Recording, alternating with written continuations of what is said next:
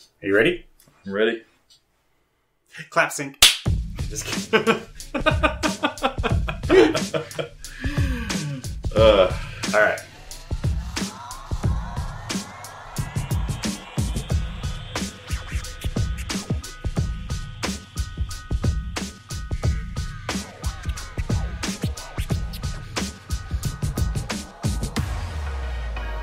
Hello and welcome to a scrumptious edition of the Broken Speaker Podcast. My name is Greg, and I am joined by my co-host and brother, Brian. Today, in fact, we have a rare opportunity to be recording together in the same place, since we are both in Michigan right now. Because of this, we've decided to try something incredibly unique. Yeah, Greg, we are going to transform the Broken Speaker Podcast today into a culinary podcast, just for today. Yes. Maybe if this works out well, we'll do this again, but for today, we're going to attempt to bake chocolate lava cakes throughout the course of the show. Neither of us have done this recipe before, Nope. So either by the end of the podcast, we'll be chowing down on some sweets or laughing at what we've created. It's going to be exciting, full of deliciousness, and there might even be some heartbreak depending on how this goes. Now, if you're anything like us, you're probably going to be drinking a beer whenever you step into the kitchen. Now, that is, of course, if you're doing baking or cooking. Usually you have a beer while you're grilling. But, Right. Yeah, okay. Either way, regardless, we're not going to be changing that tradition, and today we do have a couple of beers. So, Brian, tell us what you're drinking today. So, Greg and I actually got to go to this brewery yesterday, and I really enjoyed the other beers on tap that they had there, but I decided to go with one beer I did not try, and it's called the Hef. And I want you guys to all imagine this right now. There's a little Dachshund, I think is what they call it, but it's a wiener dog. Dachshund. Dachshund. And it has on a red and black smoking jacket with a tobacco pipe. Kind of like a Sherlock Holmes looking pipe. It's the late Hugh Hefner. It's the late Hugh Hefner Yes. in Dachshund styling. So it looks, the marketing is really what got me here. I thought that was an incredibly clever Hefeweizen marketing scheme. So it's 5.2% alcohol by volume, 13 IBUs. And I believe when we were in the brewery, it got an award in 2016. That's what it said, yes. Yeah, so I'm really excited to try this one. I'll let you guys know how it tastes towards the end of the episode. But Greg, what are you drinking today? All right. I've got a can of Bell's Brewery Larry's Latest Sour Ale, which is a kettle soured ale with a dry hop burst. And the, I guess, graphic on this can here is the reason I bought it. It's very bright, colorful, and I've never had a real sour ale that I can think of. But regardless, so this says their latest recipe has a refreshingly bright, citrusy tartness combined with pungent tropical aromas. And it's very difficult to read because the colors are very bright. But either way, so I guess I'll give this a shot and let you all know how it goes. You know what that can kind of reminds me of? Two things. One, it reminds me of Austin Powers. Very 70s looking graphics. Yeah, retro. The other one is, who was the artist that did the Campbell soup can? The famous, artist from, the 70s that did, the Campbell soup can and, what is his name? Dude, he was in Men in Black. I don't have his... Andy Warhol. Andy Warhol. I got it. Yeah, okay. So, but anyways, it kind of looks like it might be an Andy Warhol kind of inspired art. I can see that. But no, it definitely, I would pull that off the shelf if I saw it. Mm-hmm. All right, so we'll definitely give these a shot and let you guys know how they are at the end of the podcast. But now, since we are baking something, I hear you have some information for us, Brian, regarding what we should be drinking with what we're baking today. Yeah, and, this is kind of a rule of thumb not really a rule of thumb, but what we're going to talk about is going to be able to apply to anything that you're cooking or anything that you're baking. So, before this podcast, I hopped on the Brewers Association website, and they have a quick little pamphlet that you can download and take a look through, and this might be helpful next time you're trying to figure out what to pair with what you're cooking. And the Brewers Association, what they call this, is a 3-step can't-fail guide to matching beer with food. So the first step is to match strength with strength. So you don't want something with really strong flavors matched with something with really weak flavors, whether it's the food or the beer. You want to have something similar flavor strength. They don't really say how to gauge strength, but that's up to you to decide. The next is to find harmony. So if you are, for instance, let's say that you are making a coconut cream pie or something. Yep. A coconut milk stout might be the perfect pairing for that beer or that cream pie. So you can choose whatever you would want, but look for similar flavors or similar flavor characteristics in there. The third step is going to be consider sweetness, bitterness, carbonation, heat, which is spice, and other richnesses. So really what you're doing, and I think the culmination in what I've learned over time is that when you're pairing beer and food, you just got to try it out. If you think that it might work out great, try it. I've actually noticed that, a lot of people say drink like a lager for spicy things like hot wings or something like that. I actually enjoy Hefeweizens more with spicy foods. Okay. And so it's a trial and error thing.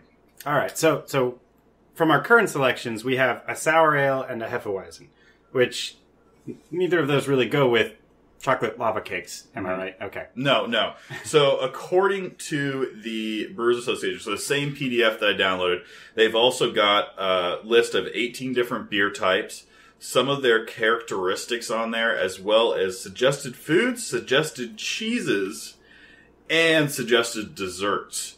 So according to this, the ideal beer to pair with a chocolate lava cake or similar cake would be an imperial stout, which neither of us have imperial stouts today. So that was kind of poor planning on our part, but I still... Well, I mean, we always try something different. If we both had an imperial stout, it would be kind of boring, right? Right, and okay. I'm really excited about both of these beers, so I'm looking forward to it. But yeah, let's hop into the cooking portion of this show, because we've got a little bit of work to do, don't we, Greg? Exactly. I've actually started to boil the water. Now, the first part of this is to actually make the ganache, the chocolate ganache. The ganache. And so... Ganache sounds like such a fancy word for anything chocolate. Yes, it does. But the first step, what we need to do, which I'm trying to set up right now, is we need a double boiler to melt a bunch of chocolate. And so that's kind of where we're at right now. And Greg, for the people listening, what is a double boiler? Because this is a very interesting podcast. We're going to have to describe what we're doing a little bit more. But Greg, how would you describe a double boiler? So there's special equipment you can use for this to make an actual double boiler. It's really just removing what you're trying to melt from direct heat. And the way we're doing that is we have essentially a saucepan, high-walled saucepan, which is full of water, and we're going to bring it to a boil and then kind of let it simmer and keep the heat there. So the heat's in the water. And then we're going to put basically a glass dish sitting on top, resting inside the pan, and that's going to be where the chocolate's going to melt, inside that glass dish. So it's kind of like a sciencey way to remove the chocolate from the heat, because if you put too much heat into a lot of this baking chocolate, it burns. It doesn't melt, it burns. So and we don't want burnt chocolate. No, that won't actually work. That will be the end of the podcast if we burn the chocolate. Yep, so we need to, we're trying, again, Greg and I have never made a chocolate lava cake, so there's going to be a lot of trial and error through this, and what we end up with might not be a chocolate lava cake. No, it's going to be a chocolate lava cake. It's just going to be our chocolate lava cake. It's going to be our chocolate. You know what? This is all up to interpretation. So if you try to make a chocolate lava cake as well with this podcast... Which we're going to put the recipe alongside the post we put on the blog and where we got all the stuff. So. Right. So you guys can try this out at home too. But just remember, it's all up to your own interpretation of what a chocolate lava cake is. Exactly. All right. So, first steps first, Brian. We've got 4 ounces of chocolate here, and we're going to break it into pieces into this glass dish, and then stick it on the double boiler and melt it. That's the first thing we got to do. It might take some time, but hopefully you guys are picking up the wonderful sounds of chocolate breaking, and you're getting nice and hungry and trying to drink an imperial ale alongside a podcast. Imperial stout alongside a podcast. Okay. There we go. So we got 4 ounces of that there, and we're going to put it on the stove.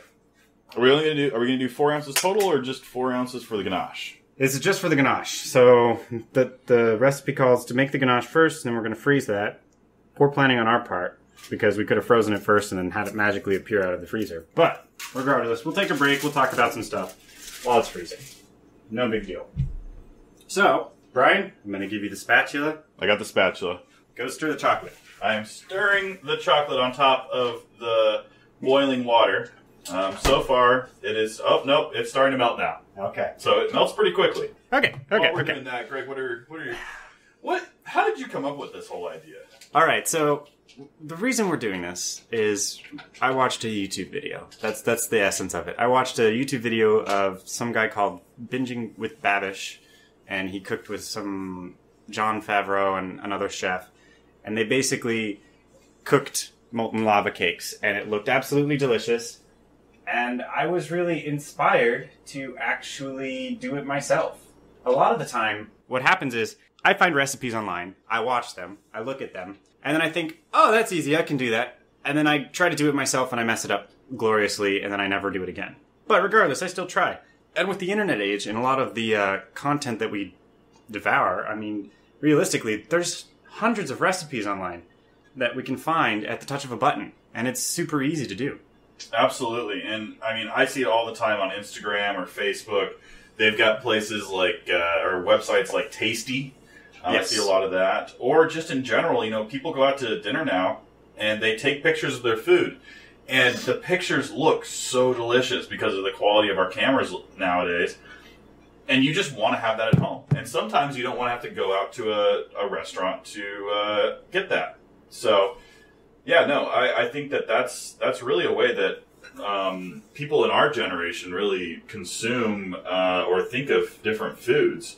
It's not so much about, you know, what our grandmothers used to make or what our moms used to make. We still do that. We get recipes from our parents all the time, and I try to make them. But it's more of, like, you know, we see something like this chocolate lava cake online, and we're like, you know what? I want to do that. And the crazy thing about this is because of the online era, Greg and I have never made a chocolate lava cake. We've never, you know, done this, and this kind of seems like a little bit of an advanced culinary technique. But we were able to look it up online, and it really seems kind of simple. Well, I wouldn't say simple. I would just say it seems like we can do this. Okay, we can do this. We have the ability to. So it's making a wide variety of dishes more accessible to us. And so Greg has taken over on the chocolate right now. I've never cooked on a gas burner. In Colorado, we've got all just kind of the electric. So adjusting the heat's a little bit different. So Greg has more experience on the stove right there. Yes, this is my domain. This is Greg's domain. So Greg has taken over, and that's why, you know, we worked really hard on trying to set up this audio for this podcast. So this, you might hear our voices get a little bit distant or a little bit closer. We're trying to stay close to the microphone, but because we're doing it live. We're doing it live. We're trying this, but this is a test. This is new for us. No, but this is exciting. This is possibly the next evolution of Broken Speaker Podcast. Okay, Brian. The next step. I need you to take that heavy whipping cream. Okay. Get the 1/2 cup. Measure it out. 1/2 cup of heavy whipping cream. Exactly. I've got 1/2 cup of heavy whipping cream. Opening it up, and let's see. I can do that. Yeah. Well, better, because I'm not doing it. You know? Okay. 1/2 cup of heavy whipping cream. Okay, I need you to pour that in slowly. All right, pouring it in slow. We're about to pour it in slowly. So very slow. Just drizzle. Yeah, just okay. Like that. Just like that. We're good. There was a slight concern there for a moment because it looked like it was solidifying, but it was just the cool whipping cream. It was the cool whipping cream. So that is what do we have to do after that, Greg? Once we've got the heavy whipping cream and the chocolate kind of mixed together. We're going to freeze this. Okay, this is going to be the molten part. Oh, that's the molten part. So we're going to freeze this so that we can scoop it into our lava cakes before we bake them. And then it'll melt in the middle. And because it's frozen, it'll be a different consistency than everything else. Okay. So that's essentially all we're doing here. Let me just make sure this is all thoroughly combined and melted through. There. Yeah, no, it looks delicious. Looks like Melted chocolate. That's all it is, bro. A little bit richer. Greg, did we have to add the Grand Marinara? No, that's in a different part. That's in a different part? Okay. So, sorry, I'm getting my ingredients mixed up. Greg has this recipe. Greg has done more of the research on the recipe. I am Greg's helper. I'm his sous chef today. We got 4 hands in the kitchen now. That's 4 hands in the kitchen. Yeah, no. So this is fun. This is adventurous. So, but yeah, so we found this online. We kind of looked at it, but I mean, I've even, past like baking, I've looked at, people grilling food, or, cooking stuff in the oven. There's a lot of stuff that people are trying to make it accessible to people who run on a busy schedule. So I really think that the Instagram, Facebook, I guess a lot of things are on Pinterest. I don't do Pinterest. I don't do Pinterest either. Yeah, we don't do Pinterest, but I've heard of Pinterest a lot. I've actually had some, I've eaten some things that have been off Pinterest. And if you guys read our Super Bowl episode, I believe I called her Becky, but Becky always finds that Pinterest item for buffalo chicken dip. And yeah, no, it doesn't always turn out the way that it should. Right, Greg? Right. And just give me a second. So Greg's putting the ganache into the freezer right now. And that is step 1. All right, I guess that's step 1. Okay. So far, nothing's been lit on fire. Nothing's on fire. Nothing's been dropped or broken. And we followed the instructions. So that's the best we could ask for. I'm saying that this is sort of a success so far. Exactly. So, but what I was saying is that I've had some stuff from a video or a picture online before, and I kind of wanted to share this story because this is kind of how social media can oversimplify or make things look more delicious than they actually are. So, mac and cheese. You know what? I know it's more of a children's dish, but it's simple. You make it out of the box. Make it out of the box. I love mac and cheese. Mac and cheese is great. I had an ex-girlfriend who she decided that she wanted to take mac and cheese and hot dogs to the next level and wanted to try something different. So she found a Pinterest or a picture online describing someone who did mac and cheese and hot dogs, but with spaghetti. And what they did was they cut the hot dogs up into slices, stuck spaghetti through it, cooked the hot dogs in the spaghetti, just like you would cook hot dogs in the macaroni, and then put the cheese sauce on top of it. In theory, and by looking at the picture, it looked really good, and I was excited. However, it did not taste or work out anyway like it looked online. So that was a total fail. So you kind of have to be careful about what you pick and choose online and how what you actually make. Well, now, Brian, the beautiful word picture you just painted me there, I did not at all in any way, shape, or form think, oh, that sounds delicious. It sounds disgusting. It sounds like what you're not supposed to do with spaghetti and hot dogs. Well, I've never done it again, and I've just stuck to the regular Kraft mac and cheese and hot dogs because that is tried and true, and I've never messed that up in my life. Well, so, okay, there we go. So, but yeah, Greg, have you ever tried to do something from online and it didn't work out exactly the way? Can you think of anything? Maybe can't put you on the spot here. Okay, so online, this is roundabout, but similar to the online cooking is something along the lines of Blue Apron. Okay. Where you have the food ingredients and the recipe delivered to you, and you're supposed to cook it on your own at home, kind of as a weeknight meal. That's the whole point of it. I signed up for that because I figured, okay, I live by myself. I'll get a bunch of recipes, and that's my grocery shopping for the week. I don't have to go to the store and pick up meats or veggies or anything like that. I'll just cook these recipes, and that'll be it. It'll be great. Now, it sounds great. It sounds great. It sounds great. The recipes look good.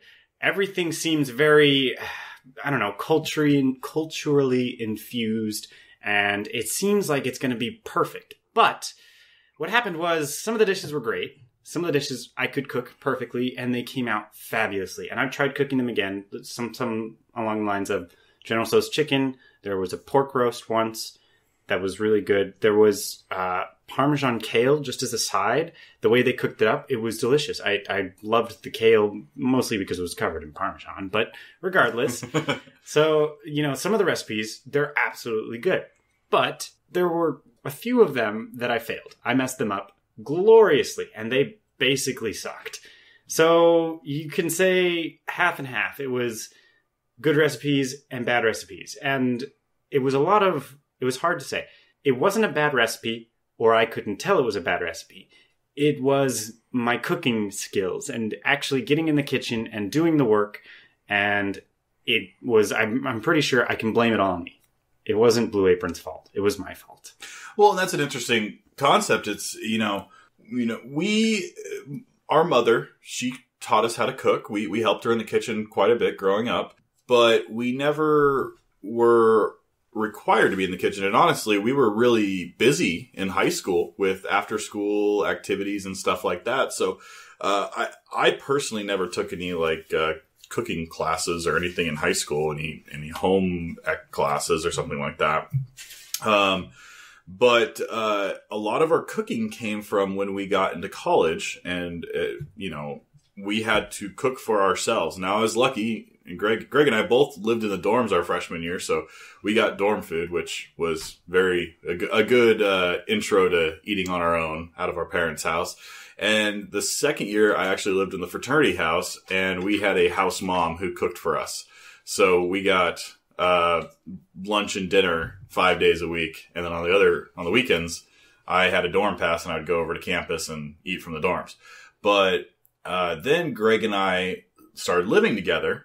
And that's when Greg and I started really experimenting. We'd actually plan out our meals a little bit, but that's really when we started learning cooking in the kitchen, mostly from trial and error. Now, it wasn't extravagant dishes. It was really just, can we cook chicken and teriyaki chicken? And then what else do we have with that? I don't know. So we would just have chicken. Yeah, so there's a lot of those. There was chili dogs, which is a can of chili, and a box of hot dogs or a thing of hot dogs. It's not really cooking. It's just don't forget pasta. Stuff.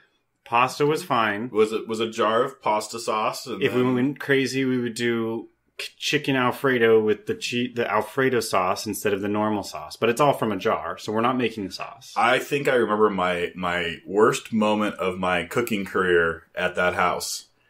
One night... I know, if you don't say what I'm going to tell you, I'm going to throw you under the bus as the second worst. So go on. So I attempted to do loaded nachos. Oh, that's another one. All right, we got another one after this. Okay, so we got two. I'm interested to see what Greg remembers. But I attempted to do loaded nachos, and I tried to melt Velveeta at too high of temperature, along with a lot of different toppings on a tray in the oven with chips. And I had chips and beans, and I had salsa and cheese and Velveeta, and there was a lot of stuff going on in the loaded nachos, and it actually ended up, it didn't melt the Velveeta, it burned it. It was really just like a plate of protein and cheese that was just clumped together. Yeah, it was pretty bad. But you did serve it up. I tried. And we tried to eat it. Yeah. It was weird. But yes. So Greg, what was my second? The other one, which I was adamantly against, was when Brian decided to make mac and cheese and then pour cornbread mix on top and try to bake it. I forgot about this one. I was trying to make a cornbread / mac and cheese casserole. Yes, and I told him many times over, I hope you remember this, that you should look up an actual recipe and try it that way. But nope. It wasn't good enough for him. He used a box of mac and cheese and a box of cornbread mix and just smashed them together and threw them in the oven. Yeah. It came out awful. Yeah, so I was scarred for life. So I could never do a cornbread casserole in my life because of you. Okay, well, the biggest problem is that the mac and cheese started to burn because it was already pre-cooked. Yeah. Mac and cheese isn't supposed to be cooked again, especially when it comes from a box. Okay, well, it started to burn, and I had to pull it out before the cornbread was made. So it was a failure. Those are my two biggest failures of all time that I would say. But you know what? The thing is that you kind of see all these videos online and you want to create something. You kind of get inspiration from those. So I probably didn't see the cornbread mac and cheese on there or the loaded nachos, but I wanted to create something similar. And I thought I had enough skill, enough experience in the kitchen to kind of put things together. But that's also why Blue Apron's kind of cool, is because even without the skill, they kind of teach you how to do it. Now, you might have to refine it a little bit, but it gives you kind of the guidelines of what you need to learn first. Now, because we are together, we can do this. This is very secret and special. I just went over to my cookbook corner, I guess you could call it, and pulled out all of the recipes that Blue Apron sent me. They give you a card. Some cards just explain the ingredients, but then they give you like a full page sheet of the actual recipe, everything you need, everything that they give you.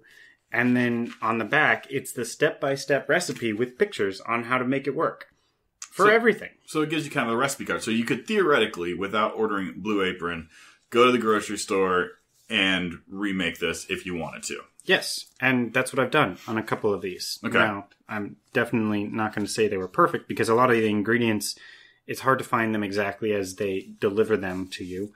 But regardless, this is exactly what Blue Apron does for you. It actually tells you how to cook all this stuff and teaches you to some extent. And there are videos online of them making this stuff and doing all that as well. But it's helpful. But I wouldn't say it's the right solution. I would say there is no difference between Blue Apron and just looking up a recipe and going and buying it. Okay. Well, technically, but the recipes they give you, it's not that crazy to just go do it yourself. And you mentioned something, and I see you going back over to put those recipes away, but you have recipe books there. So I think recipe books are a little bit more believable, a little bit, I would say, hard fact than looking something up on the internet. And I'll give an example of this. I really enjoy grilling salmon. That's one of my normal meals, seasoning it and then grilling it outside. And when I first started grilling salmon, this was, fish is different than chicken or beef or anything like that. So I Googled, how long do you cook each side of salmon? Mm-hmm. And there were about 15 or 16 different times that I read on there. And it was all from different sites, and everybody had their own different way, and it was different recipes and all that stuff. So what I did is I went to a cooking book that I had, looked up in there, they had a single time, and I followed that, and I haven't been led wrong with that. But the times that I found on the internet were so varying. Some were like 5 minutes per side. Some were 10 minutes per side. A couple of them were like, oh, you just lightly sear each side. And again, I don't know which one's right out of all those, and it could have been recipe specific, but I just wanted to know, how long do you grill each side of salmon? And now cookbooks have a good starting point reference to kind of work your way from, but in my opinion, which, is personal preference, is just, you have to try it and maybe try it a couple different ways. If it doesn't work perfectly the first time, you need to try a different recipe, or so on and so forth. Yeah, no, absolutely. I agree with that. That is what cooking is all about. It's trial and error. You're probably not going to find the right way to do it the first time, but you shouldn't get discouraged, and you should always try again. So you guys see me. I'm still back in the kitchen after those two terrible disasters that Greg and I have described earlier, and I'm just getting better. Now, I might not always cook gourmet meals every time. I'm a simple man. I like simple foods and simple things. But I think that I like to experiment a little bit more, kind of branch out and try new things. All right, folks. So we've talked a bit about our cooking, but now that we've given it some time to wait, we're actually going to fire up the double boiler again and start making the actual brownie mix, I guess you could say, which basically is just a lot more chocolate. So we did 4 ounces the first time, and we melted all that together. Now we're going to do 10 ounces. All right. Yep. And Greg's breaking up the chocolate right now. Do I need to turn the stove on? Yeah, get that back on. Okay. Ah! It worked. Again, I want to just say that was my first time ever lighting a gas stove.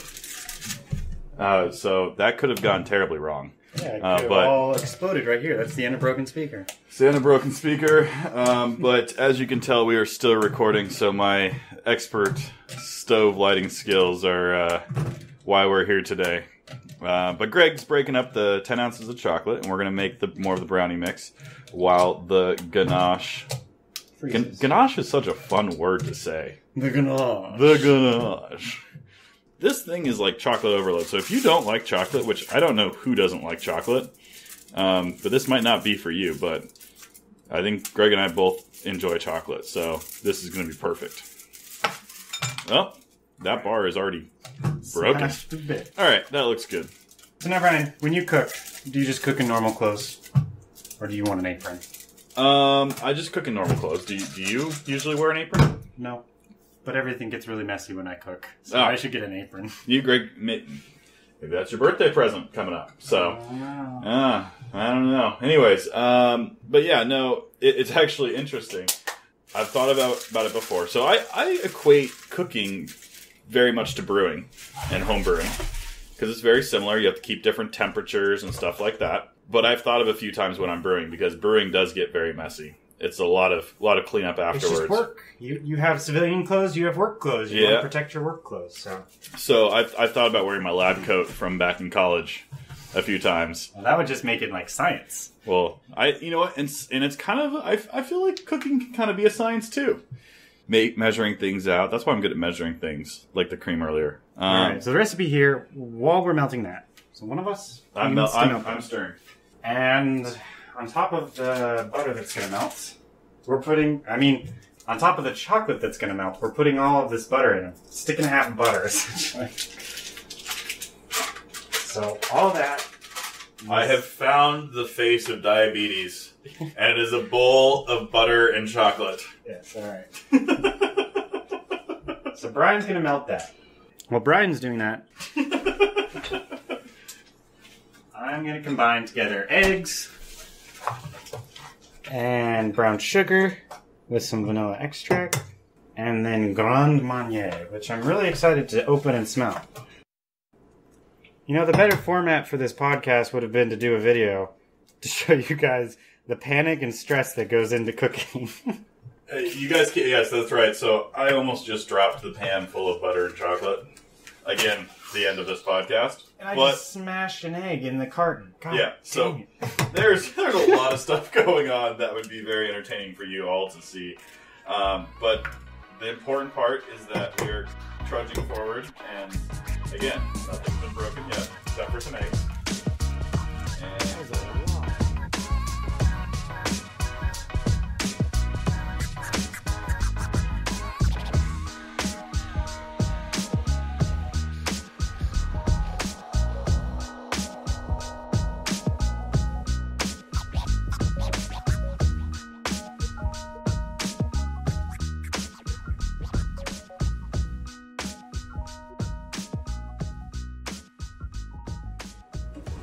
Okay, through the magic of editing, and with a little bit of difficulty, it was kind of chaotic in the kitchen here.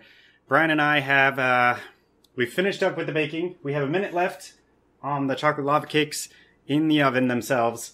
We made whipped cream in less than 10 minutes, which was exciting. And we have everything ready to essentially decorate our cakes once we pull them out. But in 30 seconds, we're going to pull them out, and we're going to see if our cooking skills, regardless of our pasts, have paid off with the wonderful treat that is chocolate lava cake. Absolutely. So Greg's actually cutting them up right now, but we have bought fresh strawberries and fresh blueberries to go with our chocolate lava cake and whipped cream. And I think it's kind of cool. This entire thing, Greg, we bought from scratch or built from scratch. We did not buy even the whipped cream for this. And that is the alarm for the oven. Greg's pulling them out right now. We'll see. Oh, wow. They actually look like chocolate lava cakes. They jiggle a little bit. Do we need to go in longer? I don't know! Do you think we just let them sit and solidify? Yes. Yeah, okay, so we're going to let them sit.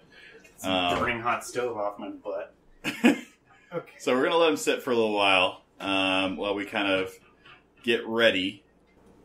Okay, Greg's giving me a thumbs up. Looking good. He's cutting around the edges of the ramekins. We're going to see how this goes. Anyways, we have to let him sit for a little bit longer.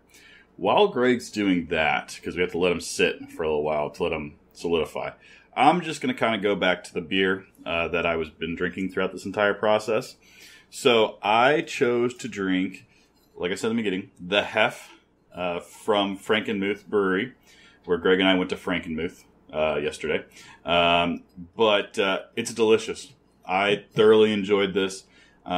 It has a very traditional German yeast taste to it, and I really like that. So for those of you that don't really know, you've probably heard me talk about Belgian yeast before and the flavors that it will actually impart. German yeast is kind of a bready taste to it, and I really think that it's not used as often as I think it should be. So I think that's great, and I'm really excited about this. So if you are in Michigan or around Michigan, you should try out Frankenmuth Brewery. I enjoyed all their beers that they had there, and I really enjoyed this Hefeweizen, the Hef, and you should check it out. There was a chocolate spill. Greg's working on it right now. It got on the oven mitt, but he has saved the oven mitt.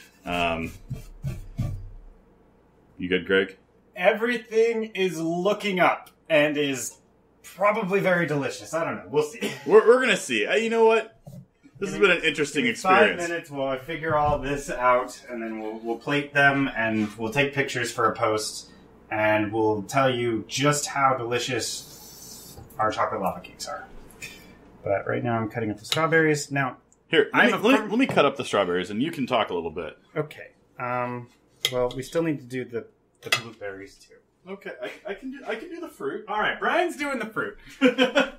I am a firm believer in if it looks good, it tastes infinitely better. Now that's a personal preference, but I think it gives good reason to plate things properly, put the time and effort into making them look good, and then, I guess Instagram your food, however you want to do that. But regardless, I'm going to talk about my Larry's Latest Sour Ale.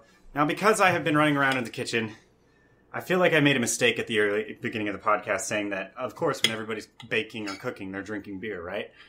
I didn't have time to finish my beer because I was so stressed out and running around and trying to get everything coordinated. So, yeah, it's good to have a beer and drink it while you're cooking or baking, but it's kind of tough. Regardless, the Larry's Latest Sour Ale is actually really good. It's a sour ale. It tastes sour, but it's fruity. Has a good aftertaste. I don't know. What do sour ales go with, Brian? Do you have an idea? Sour ales are going to go with anything with fruit in it. So actually, I would say the sour ale will go with this a little bit.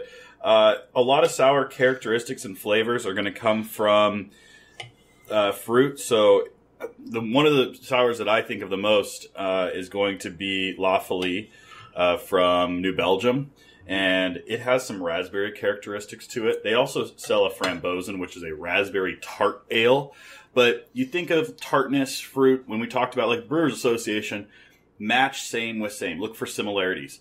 Fruit has tartness in it, whereas, a sour ale is a little bit tart. Mm-hmm. So you can kind of look at that and kind of add those together. That's what I would say. But I like sour, so I'm going to have to try that sometime because you enjoyed that. Yeah, I really did enjoy it. It's actually a really good beer. And I think I would definitely enjoy having one of these on a summer day, sitting out in the sun by a pool maybe, I don't know, have a sour ale. I think that's where I would enjoy this the most.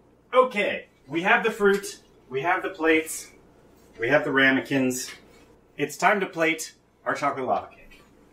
Now this one looked the most promising, right? Okay.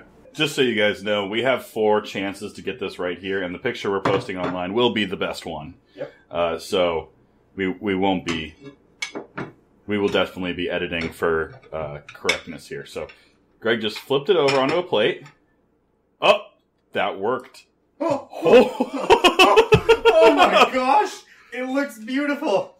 It's molten in the middle. All right, okay. Okay, this is actually working. Okay, before this messes up somehow, we gotta take a picture of this. Let's get the powdered sugar on here. Okay, putting a little bit of powdered sugar as a dressing. Yes. And then... Get the fruit? Oh, no. Oh, the whipped cream. The whipped cream. The whipped cream first. No, don't just leave it. Yeah, get the whipped cream. Put a dollop on the side or on top? Put the dollop on the side and the fruit on top of the whipped cream. Yeah. Well, ladies and gentlemen, one of these has worked perfectly. I think we have a success. We have. I'm pretty sure we have a success right here. Okay. All right. Let's get a picture of that. Let's take that out to some light. Let's get some light on it and take a beautiful picture of our molten chocolate lava cake. This, ladies and gentlemen, I am thoroughly impressed with Greg and I, and I'm going to toot our own horns all the time for this because this looks incredible. And I cannot wait to bite into this. This is going to be awesome. So let's see if we can. Greg, you got a picture? All right, Brian, go grab a spoon. Okay, we're going to grab a spoon. Well, let's try to make a second one before we try. I want to try this at the same time so we both can have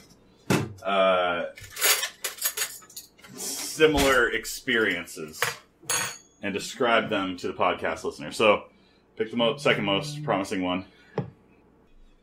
The molten lava inside has fallen out on this one, but it's on the plate.